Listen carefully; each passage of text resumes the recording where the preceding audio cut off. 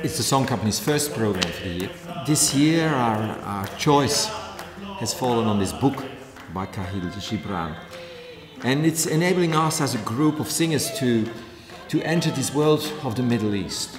It's where Judaic culture, Arabic culture, Christian culture all originated. Our project with Joseph is a very spiritual project, really. It's about the spirituality contained in Kahlil Gibran's book. We're also using some really old chants because I think his music comes from a very old and a very ancient world. It's really where old and new somehow combine into something new, but it's about tapping into those traditions that have made Joseph who he is. It's great, and it's a good feeling too to bring those great traditions of the world together. I think it is the right thing to do for our time.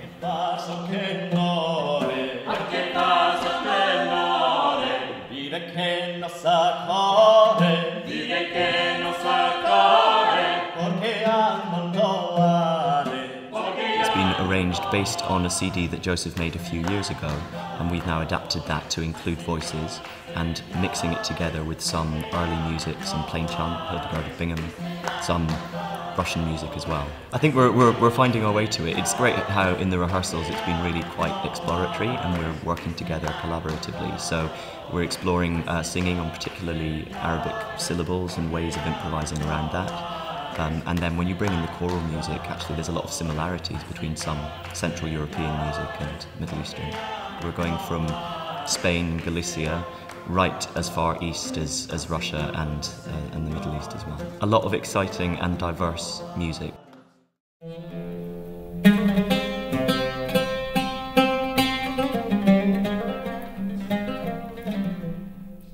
I performed actually with the Song Company before. We did a project called Visitatio. I composed a solo oud album in 2009 called The Prophet, music inspired by the poetry of Kahlil Gibran, and I'm a big fan of Kahlil Gibran. I wrote 2 albums after that inspired by his poetry. It's definitely a challenge putting some of the text to music, but I think we're coming up with something special, and I think with the voices, yeah, it's a different thing and something that's definitely different for me and a medium that I'm not used to working in, but that's, I guess, where adventure lies.